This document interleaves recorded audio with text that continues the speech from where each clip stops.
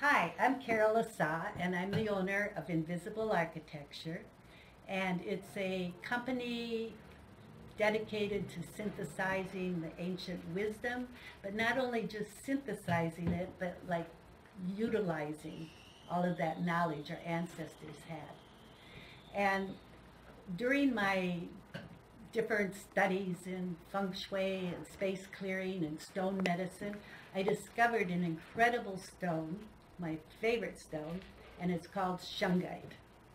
Speaking of invisible architecture, this stone has it. It was a meteor came and landed in Russia, maybe some people say 1 billion, some say 1 million, so way back. And it was hundreds of miles wide and created this lake in northern Russia near Finland. And the natives always knew through thousands of years that it had healing properties. So they went to spas and things there. But in the 1800s, Peter the Great went to the spa and discovered, wow, it was such fabulous energy and how great it was for all of his soldiers for relaxation and recuperation. So he also saw that it filtered water because they were looking for something to filter water. So he made all of his soldiers carry two stones, one for the water and one on their body because it seemed to enhance their energy. And this has now been proven that when you have on your body some shungite, your field expands about 2 feet. The geobiologists and biobiologists of Europe have done extensive studies, thousands of them, and found that it enhances about 2 feet. It's basically your root chakra. It makes you really strong. So on the market, so I have like a store on my website where I'm selling these stones, and there's so much on the market now because of like the fake news. There's fake stones. So the way you can tell shungite is that it's made of the fourth state of carbon.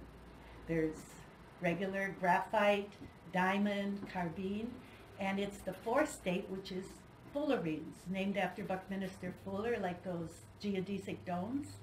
So the way they discovered this is a geologist from Russia went to America, and he happened to have a couple shungite stones on him. And he was at the United Energy experimental place, like he was working for the government, and they decided to test the shungite. So when they did, they were amazed. They found it was filled with the molecules were made of fullerenes, composed in the style of fullerenes. And nobody had ever seen that before. No other stone has that property. And they had never seen fullerenes in their natural state. So after that happened, Russia started doing all kinds of research on it and now uses it to clean their municipal water systems.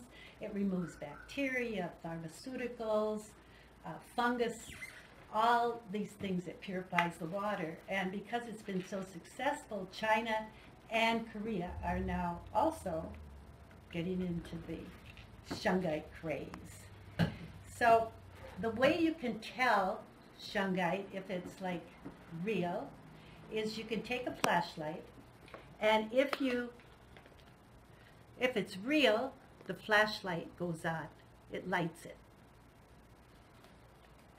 If it's not, like this piece of onyx, nothing.